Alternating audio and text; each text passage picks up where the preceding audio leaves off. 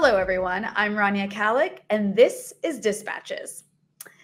As Iran prepares for presidential elections, I'm joined by Navid Zarrinnal, who's visiting Lebanon from Iran to discuss developments in Iran from the coming elections to the tumultuous Trump years, relations with the Biden administration, as well as Iran's role in the region. Navid, welcome to Breakthrough News. Thank you, Rania, for having me. I'm so excited to just get into it. So like I said, you are visiting us in Lebanon from Iran. From what I understand, you'll be voting from here in the Iranian elections. Before we get into all of that, can you just start by introducing yourself? What have you studied, your academic background? What do you teach? And where have you been for the last year? Sure. Yes, so my name is Navid Zarrinnal, and that's the anglicized version. So if you want to really Persianize it, you would say Zarrinnal. And I totally failed. I completely failed to do that, by the way, as everybody saw. No. That was actually, it was very good. For somebody who hasn't spoken Persian growing up, it was very good. Well, thank you. So back to you. Sure. Yeah, and so I'm a PhD candidate at Columbia University, and I specialize in Iranian history. And also I'm interested in theories of imperialism and post-colonial theory. And I've been living in Iran for the past year and a half, doing archival research, but also just living there. And I'm based between US and Iran, so I move back and forth a lot for research and other things. Yeah, I mean, I think it's interesting you were in Iran for basically for all of COVID, which we can get into as well. But I guess let's first start with the fact that, you know, right now Iran is, of course, in the news for two reasons. So let's start there, right? The elections and, of course, the nuclear talks between Washington and Tehran. So let's start with the elections. Outside observers usually divide the Iranian political scene between the reformers and the conservatives, or the hardliners, as they're often referred to. And so I guess let's start with, is that an accurate representation, or is that simplistic? And what policies actually differentiate these two camps? That's right. So I think in order to talk about the reformers and the so-called hardliners, it's important to have some context, because I think a lot of Westerners and Americans kind of come to the binary of reformers and hardliners without really knowing the context. So if you want to approach it with the historical context, what you have before the Iranian Revolution that happens in 1979 is you have a number of parties and political groupings. Not all of them are officially parties, but they're political collectives that are organizing against the Shah. And so one group are the Mossadegh allied nationalists, so the nationalists that were active during the Mossadegh years. And as your viewers might know, Mohammad Mossadegh was the democratically elected prime minister of Iran, who tried to nationalize Iranian oil in 1951. And then he was overthrown by a CIA-backed coup d'etat in 1953. So you have his partisans that are organizing from 53 to 1980. And a big example of them is Nehzat Azadi Iran, or the Liberation Movement of Iran. So that's one camp. And for the second camp, you have the communists. So Tudeh Party, for example, was a communist political party. And then you also have the Islamic socialist hybrids that were influenced by the ideology of intellectuals such as Ali Shariati, who were trying to synthesize Shiism with Marxism. And an example of this grouping is the MEK. And then in addition to, so the Mossadegh ally nationalists, then you have the communists, then you have the Islamic and socialist hybrids, but then you also had Islamic parties that were not interested in socialism or communism. And of the most successful of them that actually consolidated power after the revolution was the Islamic Republican Party. So the Islamic Republican Party consolidates power in competition and exclusion of other political parties and groupings that were active after the revolution. And then the so-called reformists and the hardliners, they were all part of the Islamic, or most of them at least, were part of the Islamic Republican Party in the 1980s when Iran was fighting the Iran-Iraq War and the revolution was in its younger days. But what happens is starting in the 1990s and after is that there's a split in the Islamic Republican Party. So you have the reformist people like Khatami, who was the president of Iran, and the reformists, their demands were things like the liberalization of the public sphere and also the liberalization of the economy and also more contact with the West. And even some of them wanted full normalization with the US, and to this day still want normalization with the US. So that's what the reformists kind of believe in. And the indigenous Persian term for it is Islah Talab. And then the so-called hardliners, and this is the term that is not indigenous. So if you actually follow Iranian and Persian media, they will not have an equivalent of the hardliner, even though sometimes, I mean, they try to translate these terms back into Persian, but we don't really have an indigenous term for hardliner. But the so-called hardliners, who most of them belong to the principalist political party, and you can also call them enqelabi or revolutionary. So this group believes in the resistant economy and very strong national production to limit import dependency as much as possible. And they also believe in cultural authenticity. And I think a third point on foreign policy is that a limited engagement with the West and also having a resistance foreign policy with countries like Yemen and Iraq. And so on. So that is the split that happens in the 1990s. So the reformists on the one hand, and the people who were more revolutionary, more ideologically revolutionary on the other, or the so-called hardliner. And one last point that I have to mention is that the reason I think the hardliner terminology is simplistic is because it's from the perspective of the West. So it's from the perspective of what West has as its priorities in the international order. And there's a really interesting colonial background to this. So if you actually look at the British sources from the 19th century, whoever in the global South was advocating rebellion against colonial rule, they were called the extremists or the hardliners versus the moderates, right? So another term the reformers are identified with that is not indigenous to Persian is moderates, right? Even though, again, they translated back into Persian.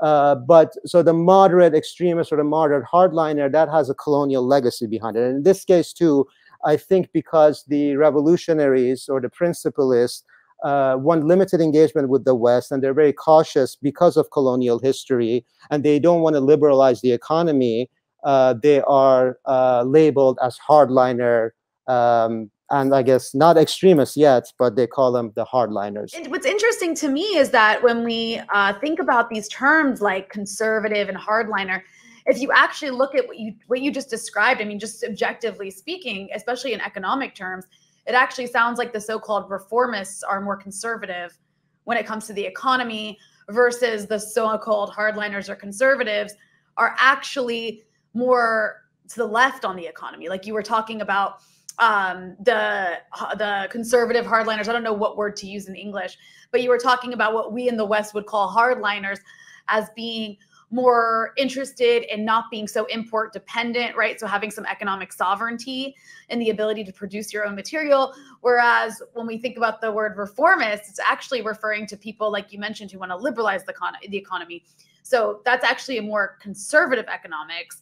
So that's what's so ironic to me. But then again, it shouldn't be so ironic because you mentioned the word moderate. And then when we think about the way the word moderate is used by the West, it's also used to refer to the people in Syria that we called moderate rebels who actually were like Al-Qaeda linked jihadists. That's so right. I'm glad that you broke that down because it's absolutely connected to colonial terminology. When we think when the West comes up with words like hardliner versus reformist, they're really just referring to what it means for Western interests. 100%. And I mean, that's an excellent point because the term conservative is actually a misnomer here. And if you're actually reading the English press right now, they refer to Sayyid Ibrahim Ra'isi who is one of the more revolutionary. So the characteristics I described, resistant economy, cultural authenticity, limited engagement with the West, Sayyid Raisa Ibrahimi has those policies, and he's identified in the Western press as an ultra-conservative. But there's nothing conservative about that, right? So if you actually want to liberalize the economy and the culture and the political culture and so on, you could say that's actually more conservative. Or put differently, if you want to go along with a liberal world order, that's a more conservative position in my estimation. So I think, yeah, this term of hardliner, conservative, ultra-conservative, they don't really apply. So back to the election issue. I mean, do you expect any major changes? How would you, and maybe let's take a step back and explain to our listeners and viewers, because of course the only representation or interpretation of the Iranian political system we ever get in the US media is that it's some sort of theocratic dictatorship, but it's actually way more complex than that. And there are elections that people vote in on both the local and national level. So that said, how would you define Iran's political system? We know there's elections, there's different candidates with diverging opinions, but then we're also hearing that some of them have been disqualified by the Guardian Council. So why is that, and what does that mean in the broader context of Iran's political system? Yes, and that's a great question. So in terms of describing the Iranian political system, I think the best description is, or the best phrase is a theocratic democracy or theocratic republic. So that is, you have constitutionally in Iran, you have certain powers reserved for the clergy, for the Shia clergy, and then you also have popular and democratic representation. So it's a hybrid of those. And to the Western experience and the European experience, this sounds very contradictory and oxymoronic, right? Because the Western experience is that liberal democracy emerges in distinction to the Catholic Church, right? So the idea is that you actually want to eliminate a theocracy in order to have democracy. But the Iranian experience is actually very different. And I think when people say that, oh, theocratic republic or democracy is a contradiction, they don't really understand that the Iranian experience is not the same as the Western experience, right? And if you actually look at the history of the Shia clergy in Iran, historically, they were popular with the masses, and they were also a safeguard against the power of the ruler or the sultan or the Shah, right? So they would try to safeguard not all of them, but many of them would try to safeguard the interest of the community against the ruling dynasty, right? So it's the Christian and the Western history is very different than the Iranian one. So in that sense, I think theocratic democracy is not an oxymoron. And also, I mean, if you compare it with liberalism, I mean, in liberalism too, if you read, for example, the writings of John Rawls, what the liberal theorists try to do is that they try to reconcile liberty with equality, right? So, I mean, at its face, it might sound oxymoronic then that the liberty of the capital-owning class can be reconciled with the equality of the working classes, but that's what welfare democracies have been trying to do for the past several decades. And so what they try to do is that they try to reconcile the liberty of the capital-owning class with the equality of the working classes. So they put the welfare state in. So just as you can reconcile liberty and equality under liberalism, I don't see why you cannot reconcile theocracy with democracy. You have some powers for the clergy and some power for the voting masses. That's actually a really good point. And then as for, the issue of, what we've been hearing in the US about the elections is certain candidates being disqualified. What is happening with that? Why have certain candidates been disqualified? Yes. There is a council. And actually, I do want to preface that to say, before you actually get into the details of that I do think that there's this kind of like moral superiority that we have, or that the Western media absolutely has, especially coming from the US, where you literally have to raise millions of dollars, maybe even $1 billion to successfully run for president. And we actually do have pre-qualified candidates. I just want to say that because it's always interesting to me that these US pundits feel like they're in a position to talk down to any other country about democracy when the US doesn't really have one. But anyways, please continue with your that's an excellent point. And in fact, if you want to compare the Guardian Council with corporate financing in the US, the Guardian Council actually has indirect representation from the people, but I don't think you can make the same case for big capital and big corporations in the US that that try to control the elections. And so if you actually want to look at the constitutional process of the Guardian Council or the Shorai Negahban in the Iranian context, so the public votes for the Assembly of Islamic Experts, and then the Assembly of Islamic Experts chooses the leader, and then the leader chooses the Guardian Council. So in that chain of succession, you see that the Guardian Council is indirectly linked to popular representation. So there's a limited amount of popular representation behind the Guardian Council, at least in the constitutional process. Right, and then what happens is that it's a much shorter cycle compared to the American elections. So if you're used to the U.S. elections, you have these candidates that run about a year and a half before the actual election day, and then you have nonstop, basically trash on TV that's difficult to watch, including some of the debates. So it's a year and a half process. It's just very long, and at some point, I mean, like, I want to lose interest, but then it's also entertaining. So well, it's like reality TV, but like political reality TV in America. That's right. That's right. Yeah. So I mean, it is reality TV. And yeah, so it's long and tiring, but with the Iranian one, it's what happens is, and I'm not making a value judgment on the Iranian one, whether the shorter duration is good, but as a descriptive matter, about 6 weeks to 8 weeks before the election, the candidates register, and many candidates from different political ideologies register. And then what happens is that the Guardian Council approves or disapproves of the candidates, and usually you have about 10 or less, something between 5 to 10, that remain for the election. And then a month before, you have a number of debates, and then people go and vote. And this year, it'll be this Friday. That's when the voting day is.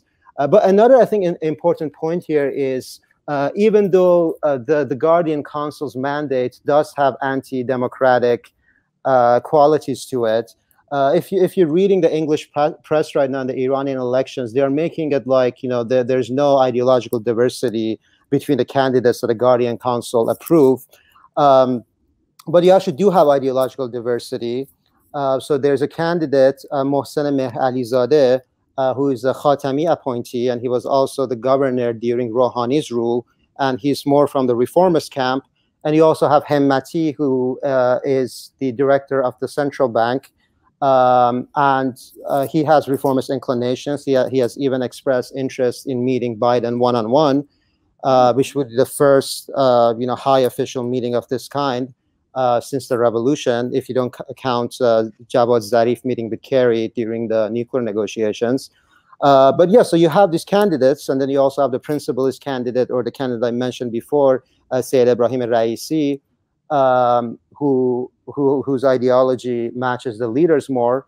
So you have this diversity, but the English press has made it out like, there's no diversity whatsoever. And I think the reason is this time the reformist candidates haven't really galvanized reformist passion, especially in the diaspora, as much. So if you talk to diaspora Iranians, they're like, we don't have any candidates that are interesting, right? So I think that's one reason there's I see.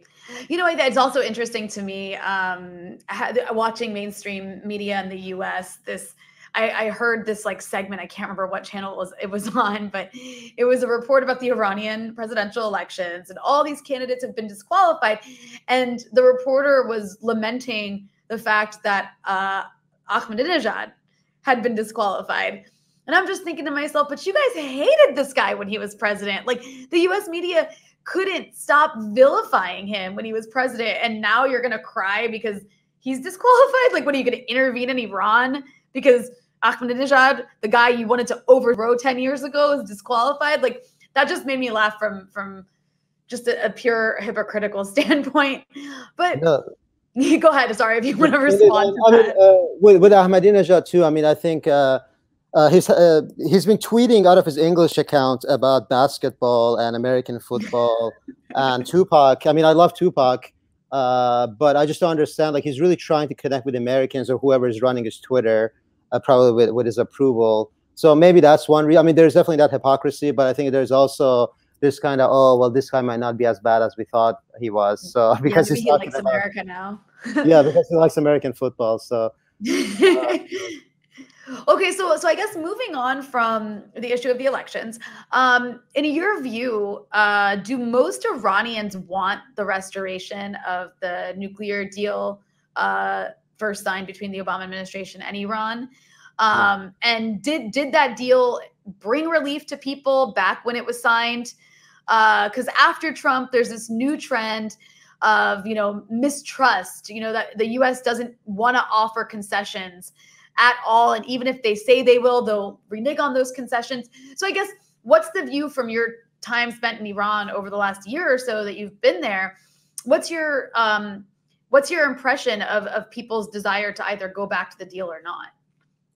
That's right. I mean, I would say in terms of going back to the deal, there's a good degree of popular support for it. And I think even Raisi, who is one of the more revolutionary candidates, or in the English nomenclature, hardliner candidates, I think he's even expressed interest in going back to the deal. So there's that, but then it's not really about the deal. Rather, most Iranians want sanctions relief, right? Yeah. So from the shopkeeper to the politician to the teacher to the global savvy traveler, they want sanctions relief, right? So, and if the nuclear deal is a means to sanctions relief, then they embrace it.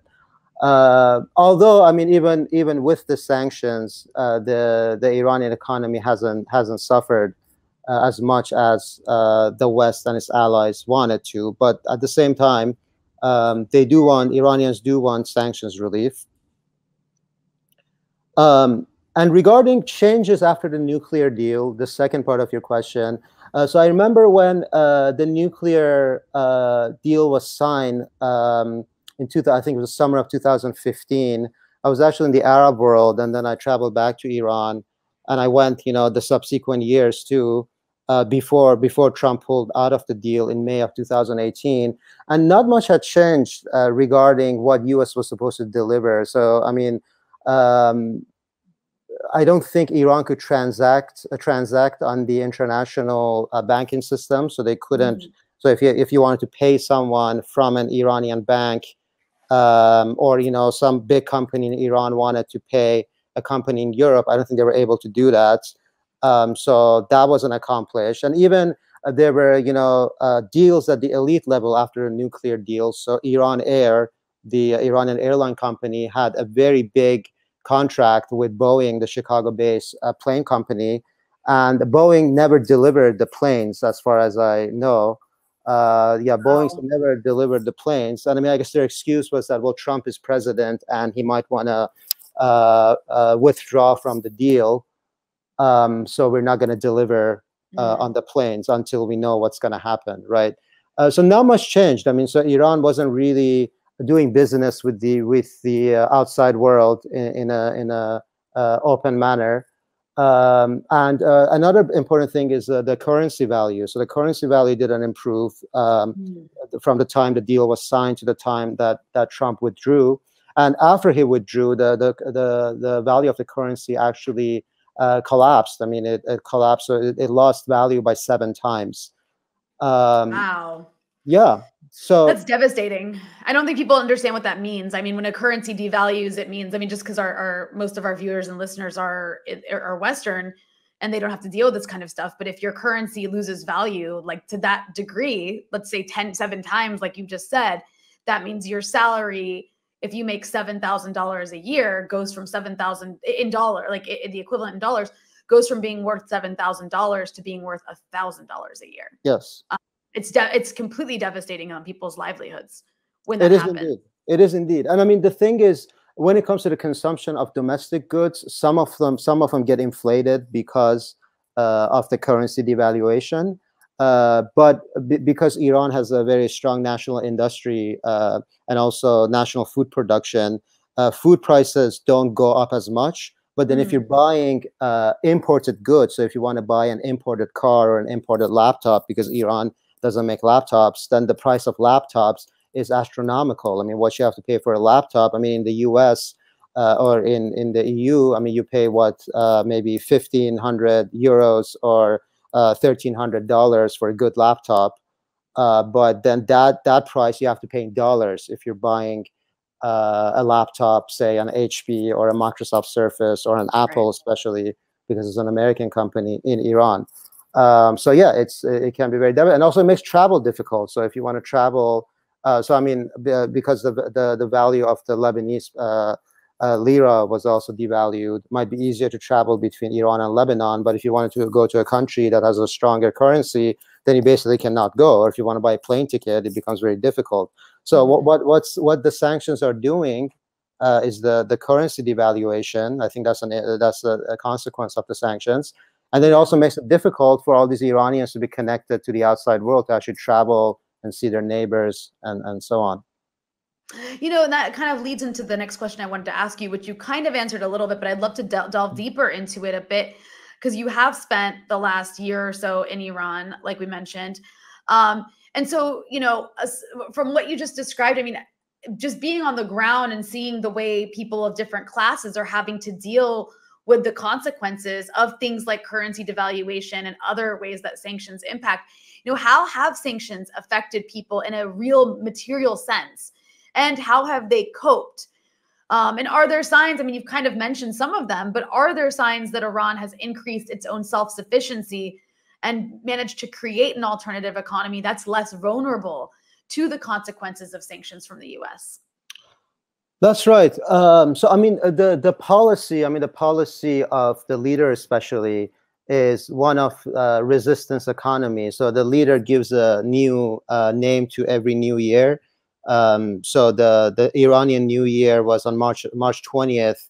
And for the past several years, the leader has focused on giving the name of a national production or production leap. Some of the names are very long, and it's not very good for the year to have such a long name. But the basic idea is national production. So the official policy is one of resistance economy and national production. But then the problem is that the consumer habits and other limitations don't always make it easy. So the thing is, Iran actually produces really amazing hygienic products, for example. So if you want to buy, you know, shampoo, cream, whatever, going to the pharmacy or the store, if you want to get these things, the Iranian-made ones are just as good, if not better, as the competitors from the outside. But the problem is that the consumers like to buy foreign products because it kind of has a prestige, and they're like, oh, you know, I'm cooler if I bought a European-made product. So a lot of times I'm buying a cream and I'm looking very hard at where it's made. So I actually look at all the fine print, and then I'd actually see that it's produced in Iran, and I buy it. But then I get tricked because for example, on the lotion, there's a big Canadian flag, or there's a big Swiss flag, even though there's no connection whatsoever to Canada or Switzerland in a lot of cases. That's actually clever. Yeah. So, I mean, is there an argument to be made, or is there anybody making the argument that Iran shouldn't concede at all and go back to a nuclear deal? Is that even a part of the conversation, or is it kind of an across the board, we need to get back into this deal? Yeah. I mean, there are certain parliamentary sessions where members of parliament kind of make a big fuss, and they're like, no, the nuclear deal is bogus, and you cannot. And yeah, also asked about trust. Like, you cannot trust the U.S. after Trump withdrew. I mean, you cannot trust them because of the 1953 coup d'état against Mohammad Mossadegh, but you can also not trust them because Trump unilaterally withdrew from the deal. So there are those conversations in the parliament, but I would say that generally, most politicians, and especially the people, are open to going back to the deal. But I mean, one strong argument that can be made against the return to the nuclear deal at a more kind of idealistic and theoretical level is that the nuclear deal was never about nuclear weapons, and it was never about world peace and security, even though that's the PR that it gets. The real reason is imperialist domination. And there's actually a very similar history of the nuclear deal in Iranian history. And if you would let me indulge you for a second in a historical illustration, hopefully your viewers will also like it. But basically, so there's a really interesting precedent to the nuclear deal. So what happened in the late 19th century, around the turn of the 20th century, so about 120 years ago, I was reading the memoirs, the diaries of Ehtesham al-Saltaneh, who was an aristocrat in the Qajar court at the turn of the 20th century. And the Qajar court was a dynasty that ruled before the Pahlavis. And Muhammad Reza Shah, who the US backed, he was part of the Pahlavi dynasty. But the Qajar dynasty was before them from about 1798 to 1921. And so at the turn of the 20th century, Ehtesham al-Saltaneh speaks about this deal that the Iranian government had with Britain. And the deal was basically that no military-grade weapons can enter Iran. So all military weapons are banned from entering Iranian territory. And the reason the British had given was that they did not want the Afghan tribes that were not under British control to be empowered.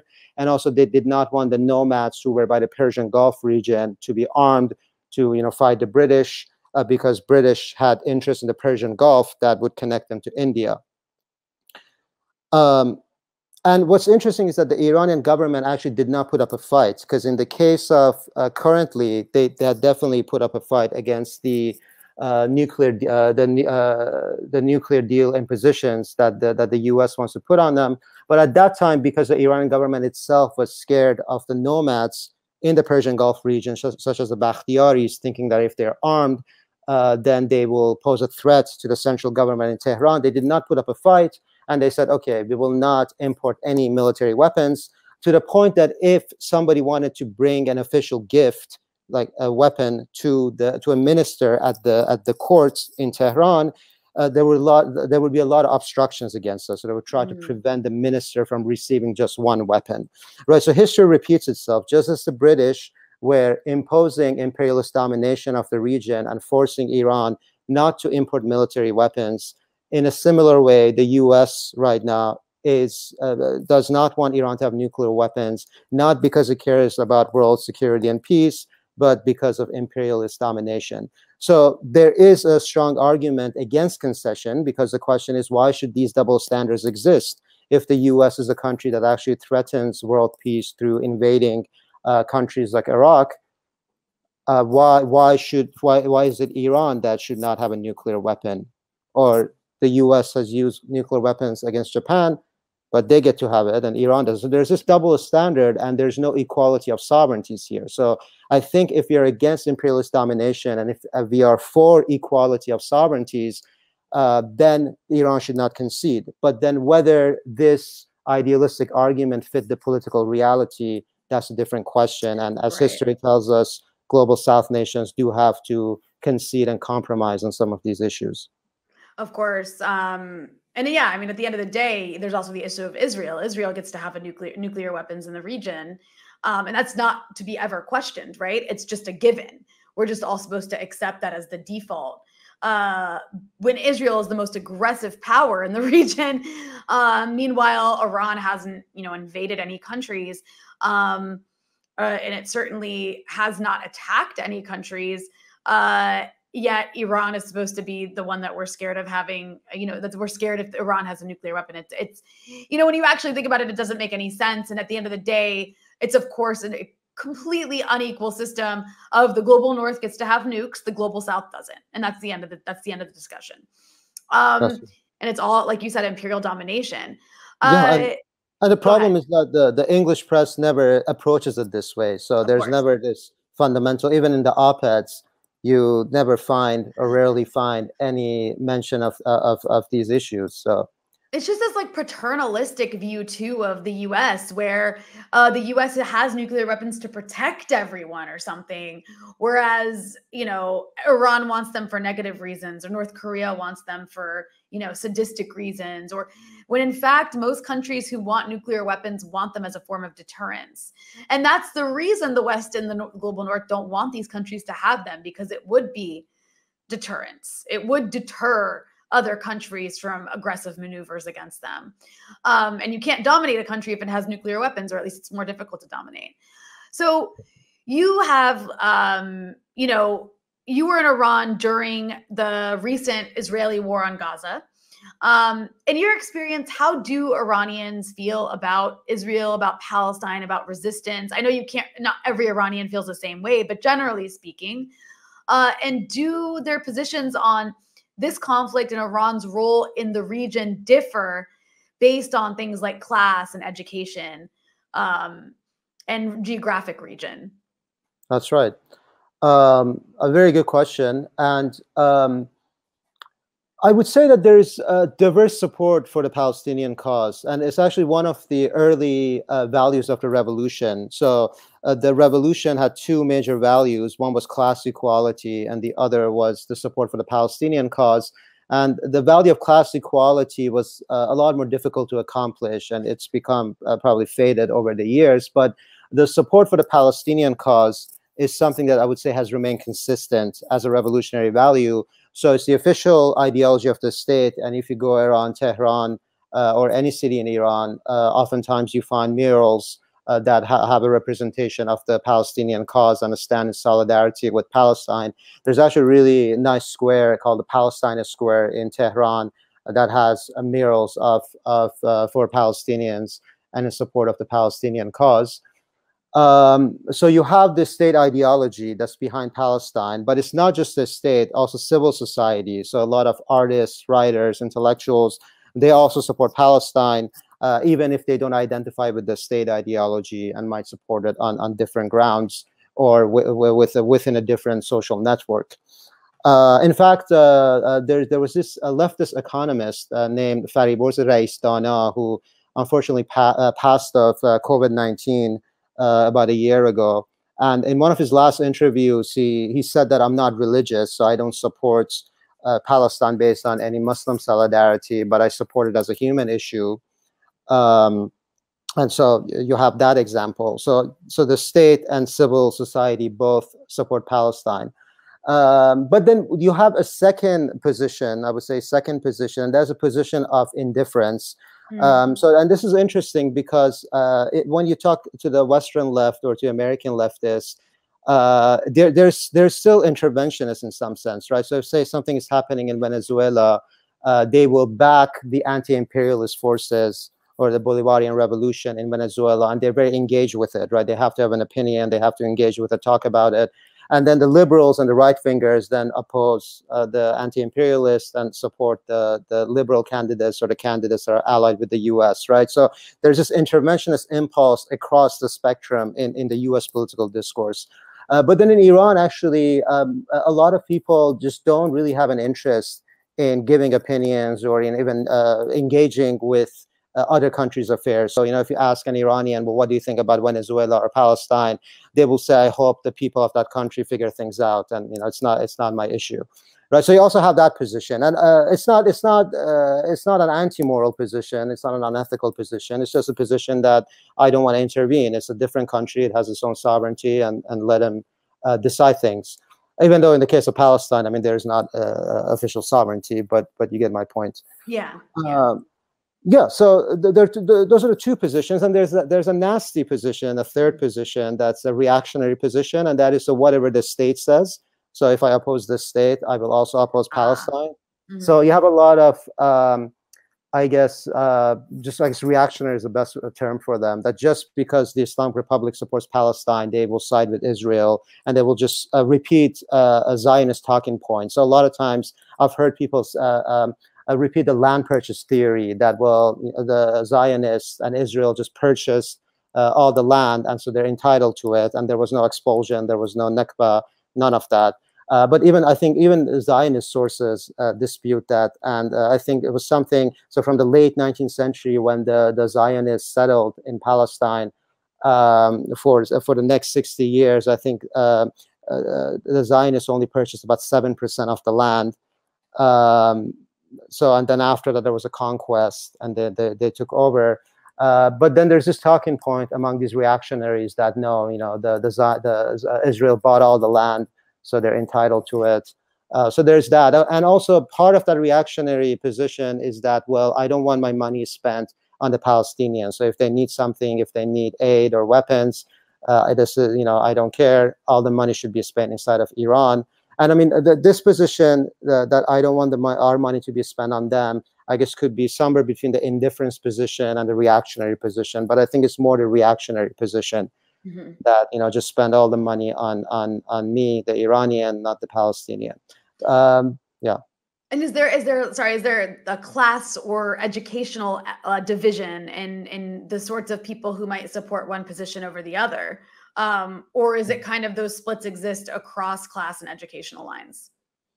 Yeah, it's a good question. I mean, anything I would say on this would be anecdotal, so I better not speculate. So, yeah, That's I a mean, great thing you just said, by the way. No one in America ever feels the need to say that. I wish Western pundits would know when they are like when they should say, okay, I'm not quite sure. I can't generalize, but I'm sorry. Finish your thought. no, you're right. I mean, no, I'm being honest. I mean, honestly, I haven't studied demographics on the Palestinian issue in Iran, so I don't really know how it's divided across demographics. But I mean, Well, let me actually include this element to it, because this has that sort of division you could speak to. But similar to the Palestine issue, how do Iranians feel about their government's regional interventions in places like Syria, Iraq, Yemen? How is this justified, and does it receive support from the general population, or are there also divisions, and are those divisions similar to what you just described with the Palestinian issue? No, there are divisions, and the divisions, a big one is, again, this position of indifference. So a lot of them say that, well, this is an issue for Yemenis, issue for, so even if the Syrian government invites Iranian forces, or say, the Houthis want Iran to engage, a lot of Iranians would still say that, no, this is not for us to intervene in. So I would say the non-interventionist mindset is a lot stronger in Iran compared to the US, because Americans are just ready to intervene in anything. Right. But, start an NGO. I mean, and the thing is, what I find funny is that whatever is happening in the world, so somebody could have just found out about Maduro or about some elections in Bolivia, and the immediate impulse they have is that I have to have an opinion. I have to, call on the UN and call on everyone. So even if the American Organization of States is not a reliable source for monitoring elections, if they say anything, all these Americans will have an opinion, and they want to call on the NGOs and the UN and the IGOs and everyone to get involved to do something about the elections, even if there's no credible claim of cheating.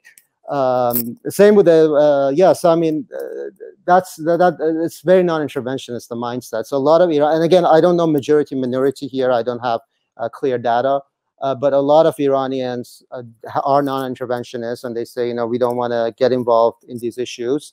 But then there's a second position, similar to the support for Palestine, on Yemen, Syria, and Iraq, and that is either based on Shia solidarity or human solidarity. So a lot of them say that these are Shia brothers and sisters, and it's also in Afghanistan. So when the Hazara community was targeted recently, and several schoolgirls were killed, there was a lot of a sense of Shia solidarity, and there were events outside the Afghan embassy in Tehran. And it's similar with Yemen and Iraq and Syria. So if they're Shia brothers and sisters or Shia holy sites, the idea is that we have to support them, right? So that's very different than a non-interventionist position. And then there's a human one. So the same people who support the Shia brothers and sisters would also support them because it's a matter of oppression, right? It's a human issue, right? And then there are people who don't have a strong Shia identity, and they just support it based on human grounds. That, well, there's this brutal international war that's being waged against Syrian sovereignty.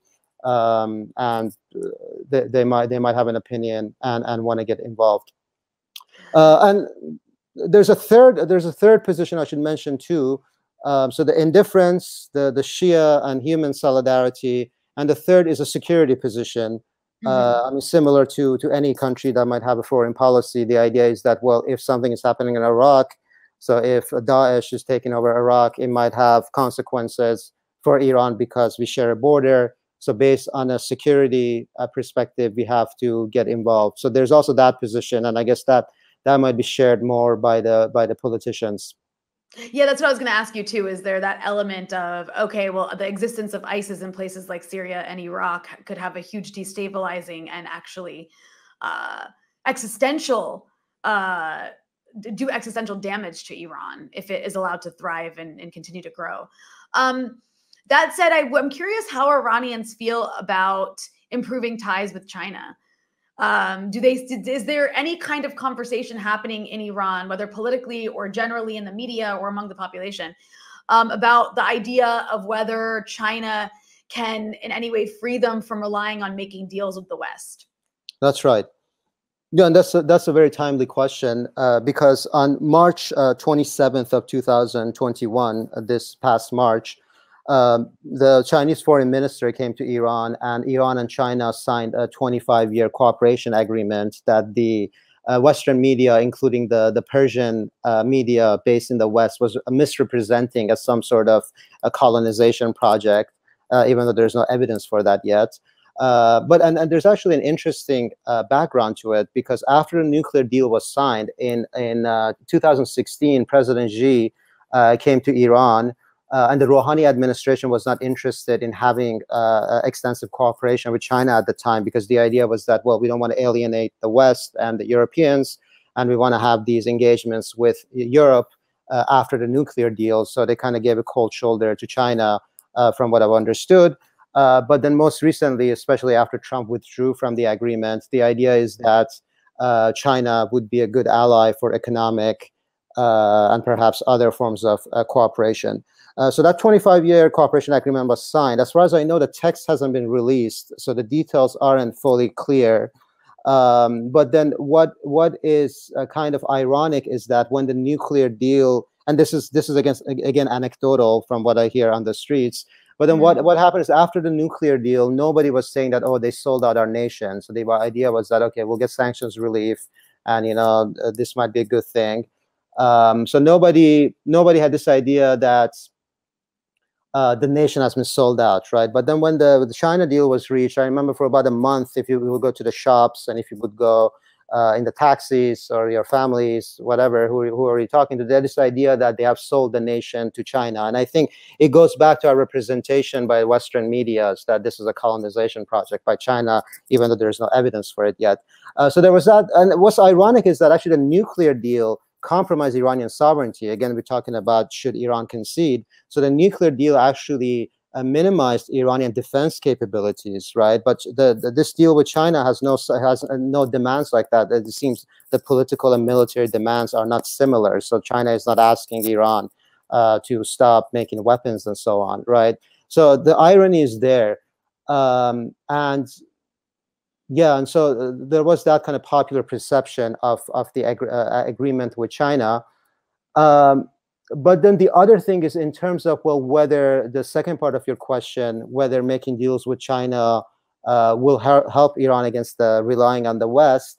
I mean, Iranian policy is, and this is a slogan of the revolution, that neither East nor West, the Islamic Republic. So the idea is that they don't want to rely on Eastern powers nor on Western powers. Rather, they want to have an indigenous economy, and they want to have their independence and sovereignty. So the Iranian mindset is that China cannot free us from anything, right? So I mean, the thing is, you can have deals with different countries and with different power zones, but the idea is that at the end of the day, you have to be self-sufficient and rely on yourself. So I think that's a shared kind of sentiment from the elite level to the popular level, that you can make a deal with China, especially to offset the so-called maximum pressure campaign by the US, but you should not rely on them as any sort of liberation, because at the end of the day, the mindset is that only self-sufficiency can help Iran.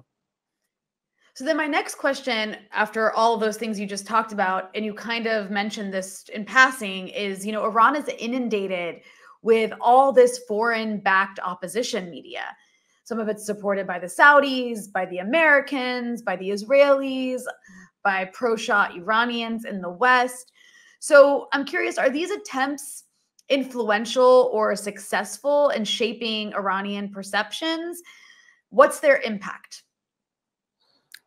That's right. So there are numerous foreign medias that Iranians consume. So some examples are the US-funded Voice of America, the British-backed BBC Persian.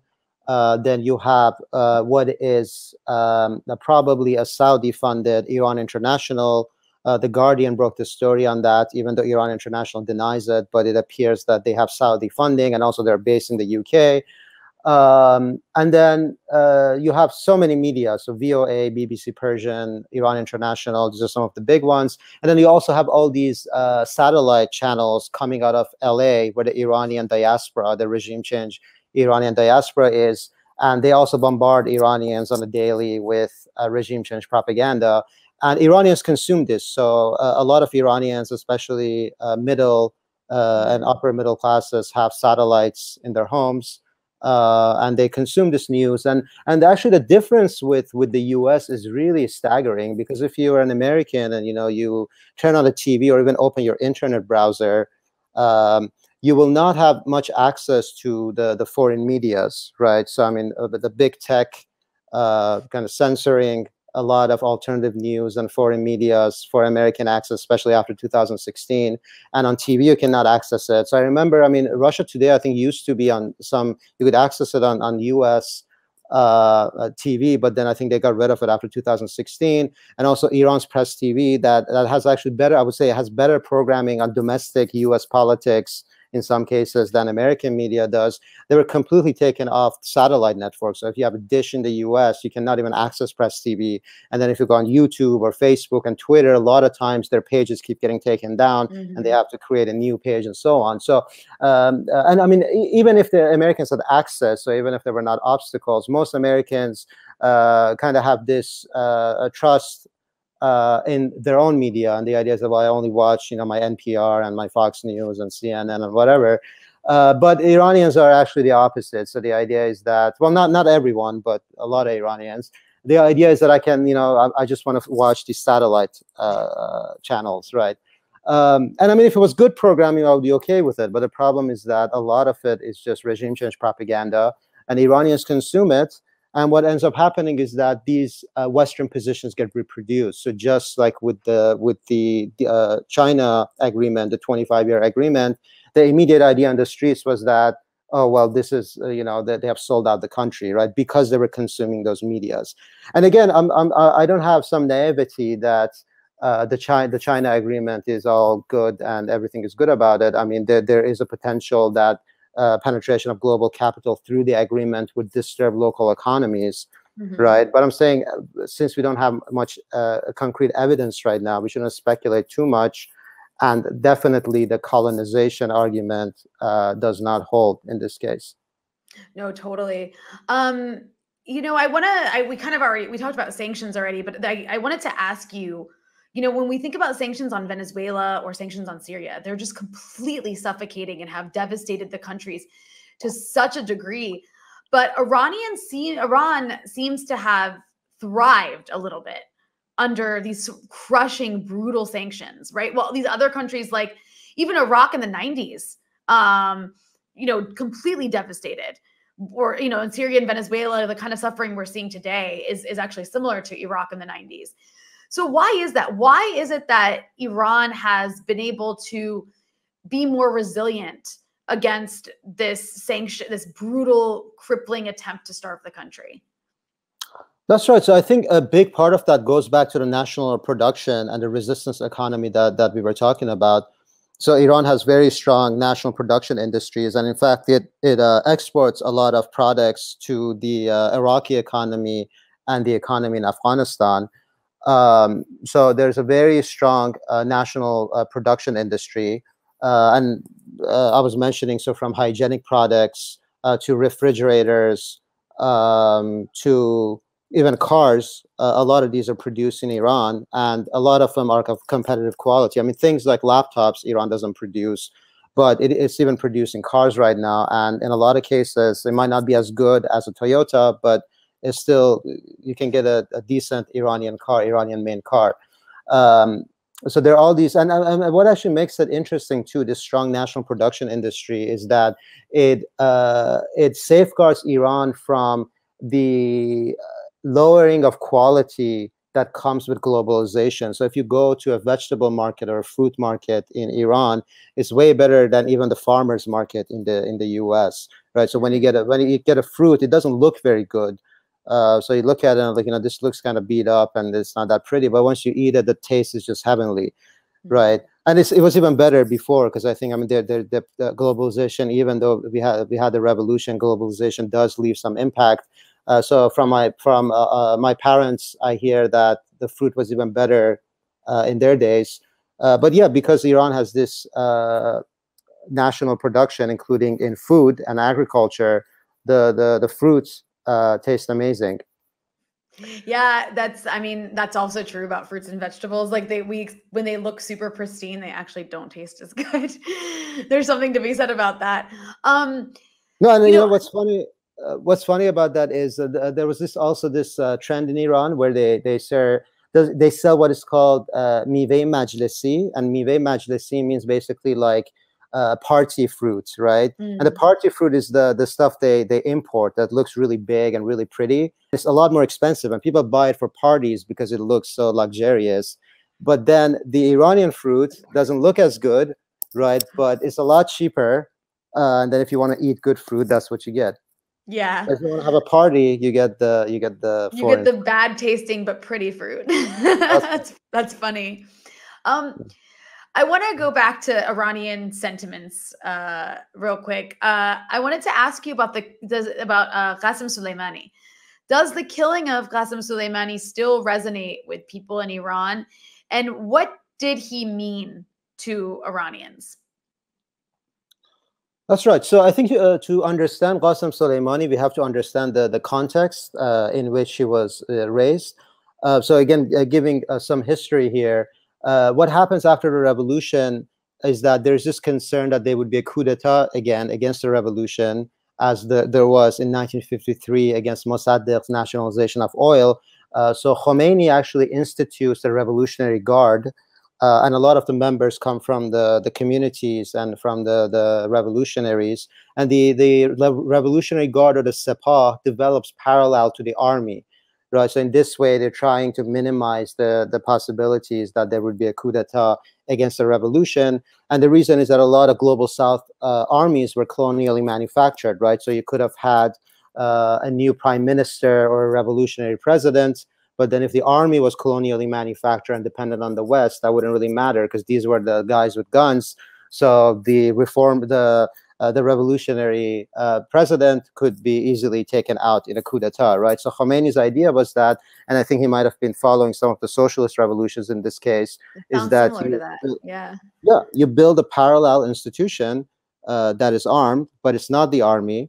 And so Revolutionary Guard comes about. And even though it has grown quite powerful over the years, it still does have some popular base, right? So we can't really see Qassem Soleimani as, an abstract general, like an American general that people might have heard of at some point. And if that person dies, there is a memorial or something, and then it's kind of over. But then Qassem Soleimani, especially because he comes from a working class background himself, he comes from a poor community, and he was also active during the Iran and Iraq war, he's seen as a national hero, right? So there's this reverence and respect for him. And then he's not, and again, we shouldn't compare him to that abstract general, right? So for a lot of people, he was more like a community elder or a teacher, and that's how they looked at him.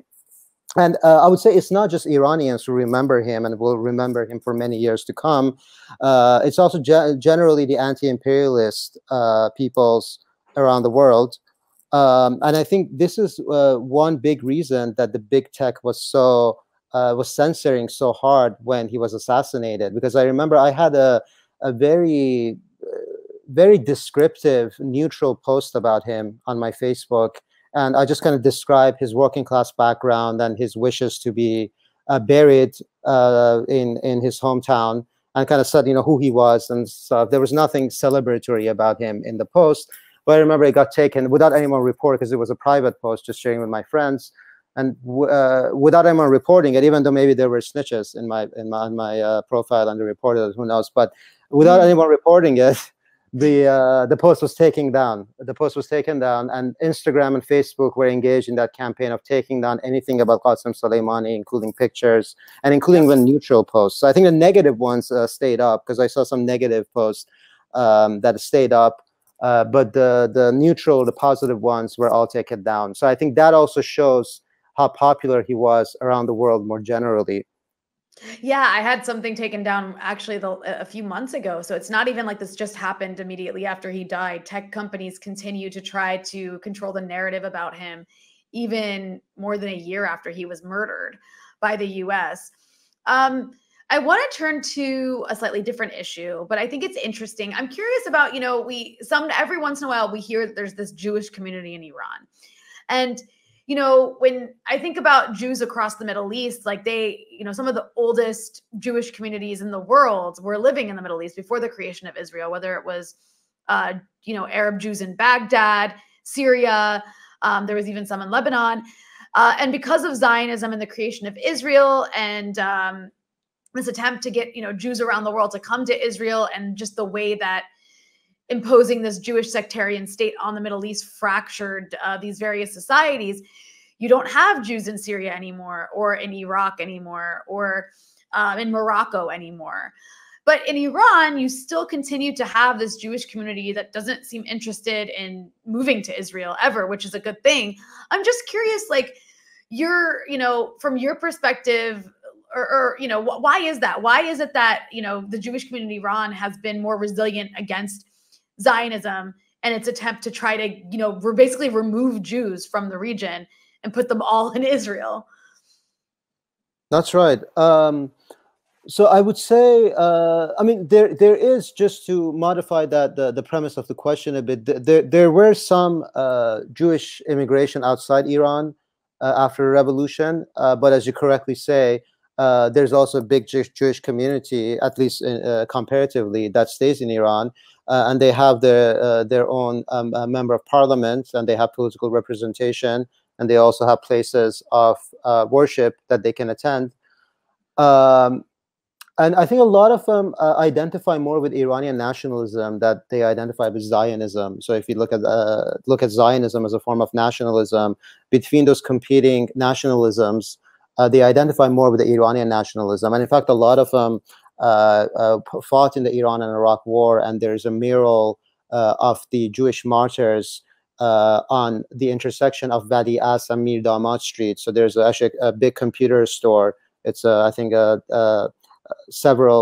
multiple storied building on the intersection of, so if anybody from your audience travels to Iran, intersection of Mir Damad and Wadi As, it's right across the bus station in Tehran. You see this big mural of Iranian Jews who were martyred in the Iran and Iraq War. Yeah, so I think at the end of the day, it has to do with them identifying more with Iranian nationalism that they identify with Zionism. Hey, that's really interesting. And then I want to go a little bit more to you personally. Can you tell people a little bit about your field of study, which I think is really interesting and obviously unique, which you're working on your PhD. And what's your personal academic interests? What are they and why? All right. So the esoteric responses I have to give. Yeah. Okay. Yeah. I mean, if I want to say it very broadly, I work on the intersection of political and intellectual histories of Iran and the Persianate world. And so the Persianate world are the Persian-speaking cultures outside Iran, because a lot of times when we think about the Persian language, we think of Iran, but Persian was actually written and produced in courts, royal courts around the world. So you had Persian courts in India, you had them in Central Asia, and you also had Persian-speaking intellectuals in the Caucasus, for example. So the Persian world is not just Iran, but can include the Caucasus, Central Asia, and South Asia. So I work on the histories, the intellectual and political histories of Iran and the Persianate world. And most specifically, I'm writing my dissertation on the transformation from pre-national or pre-modern education to national education. So how was it that pre-modern education changed and became the national education that we're all used to, the schools that we went to every day. A lot of them had a very big discipline. So you had to cut your nails, your hair had to be proper, at least in Iran, that's how it was. So I'm looking at how that transition was made, because pre-modern classical education was very different than modern education. So that's my immediate dissertation topic. And I guess you also asked why. Should I respond to that? Yeah. Why? Like, what brought you to, be so interested in this issue that you would spend years researching it, I guess. Yeah. Sure. Well, I mean, maybe not this specific issue, but just generally studying Iranian history and Persian histories, and also sometimes giving commentaries on current affairs that connect to Iran. A big reason is that because of my bicultural and bilingual abilities. And the problem is that if you follow especially the media, there are a lot of people who claim to know some Persian, but the Persian is not very good, or they've never traveled to Iran. And I mean, you don't really have to travel to say the right things, but then you do have to know the language, because if you don't know the language, then you cannot access the culture and the history. So a lot of your interpretations will not be very good. So I saw that there's this kind of need for bicultural and actually bilingual writers and a specialist on Iran and on Iranian history. And I thought that, well, I have these abilities, might as well put them to use. And then I'm just curious politically, like you have a pretty interesting background. We had been talking before. You moved to the US when you were a teenager at a pretty interesting time from Iran, right? It was just before 9/11, which was a pretty difficult time to, I think, be from anywhere, whether it's Iran or anywhere in the Middle East, just in terms of being that ethnicity, but you actually grew up in Iran. And so you came up in the US, in high school. I'm curious, what was that experience like? Being, going from somewhere like Iran to coming to this place in America where just being from there causes this sort of, instinctive reaction that's kind of negative most of the time for most people. That's right. And I mean, I think we talked about this too, that, if I tell a Yemeni or an Iraqi who's not happy with Iranian intervention in their country, that I'm from Iran, the reception is usually very positive. It's the same in Lebanon. So in Lebanon, I mean, there are certain Shia neighborhoods like Dahia that might be more Iran friendly, but then there are other neighborhoods that are not. But even in those neighborhoods, if I say I'm from Iran, usually the reception is very positive, because I would say in West Asia or Middle East, people distinguish between the governments and the people. So the idea is that, especially because in most Middle Eastern histories, the nation and the state had parallel developments, right? Because a lot of the states were just colonial transplants, right? So they had kind of colonial connections, and the nation never felt that close to them, right? So you have this national history, you have the state history that are developing parallel. But then in the West, I think the nation state, because it's indigenous to the West, the nation state, it grew more organically and more, entangled. But yeah, people in the Middle East distinguish between the people and the government. So if I tell them I'm from Iran, and even if they don't like something about the Iranian state, they're still super friendly. But in the US, it was the opposite, because, I come and I'm excited to share my culture and my knowledge of my history and whatever. And I'm talking to them, and I say something about Iran, or they ask me where I'm from because they hear the accent, and well, the accent according to them, because everybody has an accent. Right.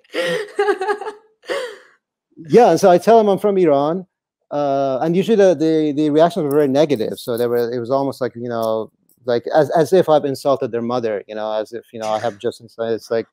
So I never understood that. And I think it's part of it has to do with this media propaganda we talked about, because the amount of misinformation Americans get about these fabricated enemies or real enemies, but a lot of misinformation, and they identify with their state. That's why, when they talk about the military, like I mean, we talked about how Qassem Suleimani is very popular in Iran. But then if the Iranians are talking about the Artesh, the military, or even about the Sepah, the Revolutionary Guard, they don't usually say we. They don't say like we went there. They just identify the institution. But in the U.S., if you're talking about the military, you always say when we went to Iraq, or when we went to X and Y, or our men, our military, right? So they strongly identify with the state, and I think that's one reason the reactions were so negative. And I guess part of the purpose of your show, I think, is to kind of counter some of these misinformation and negative views that Americans have. Oh, 100%. And, you know, I also think it's interesting. Like, I'm curious from your own personal experience, did that change in college? Because you also, you went to Columbia in New York. And like, was that different from your high school experience? Once people are a little bit older, maybe they're like adults and in certain departments. Yes. If they're studying in certain departments, maybe they have a bit of a different attitude. Does that response that you might have gotten when you were younger, has that changed, or is it the same? Yeah, I mean, Colombia is not a good example because I'm at a department called Middle Eastern, South Asian, right. and we have a lot of anti-imperialist professors. I think you had actually Professor Joseph Massad on your show. So when you deal with people like him, talk to people like him, they're not going to have those attitudes. You know, they know what's up. So Colombia is not the best example, but I would say the broader culture. So in New York, you can still get, you know, these like stupid questions. Like people ask you, if you tell them that you're traveling to Iran, they ask you, oh, is it dangerous? You know, what are they going to do to you? Are they going to kidnap you? It's actually really funny because I remember somebody once came up to me. This is in New York, I think he was New Yorker, presumably. And he asked me after he found out I was from Iran, he asked me that why is it that Iran kidnaps Americans? And it was actually funny because, I mean, it is true that Iran has imprisoned a number of Americans or dual nationals, but then it cannot kidnap them because it's not a private actor, right? It's a state actor, and the state actors do not kidnap people; they imprison people. So I think the sense of misinformation, also entitlement, is so large that, you know, if I'm in Iran and something happens to me, I'm kidnapped, I'm not imprisoned, right? So that's a good point. Yeah. America if you want to use that language, I guess America kidnaps a lot of people who come from South America. If you want to talk about, you know, if you want to turn imprisonment into kidnapping. But yeah, it's an interesting concept, or it's an interesting framework that Americans view Iran in. And I think it was interesting also, you were telling me, because you were just explaining how the reaction you get, like from here in Lebanon, people, even if they might be Iranian like government, they're still like, oh, you're Iranian, that's really cool. Whereas, what about like Arab Americans in the US? Is there a different reaction you'll get? Does the American part of them like kind of cancel out the Middle Eastern side of them if they grew up in the US? Yeah, no, that's a good question. I would say generally not. Generally, if they're Arab Americans, especially because they've received so much xenophobia and racism, they're generally not like that. They generally don't ask offensive questions or get kind of, you know, put on a guard. Ah, you're Iranian. Ah. Yeah. it's not that explicit, but yeah. Well, Navid, thank you so much for joining me and giving me so much of your time, and our listeners and viewers. I personally learned a lot, and I hope those who get to watch this also learned a lot. Is there anywhere where people can follow along with your writing that you'd like to give a shout out to? You know, honestly, just my email. I mean, I have some social media, but I don't really. It's not really public. It's just mostly like a close community because I don't want trolls on there. But if you want to contact me, if you want to contact me for any matter, my email is the best place to reach me. So it's my first name, Navid, Navid, period. My last name, Zarrinnal, ZARRINNAL, at columbia.edu. Navid, thank you so much for joining me today.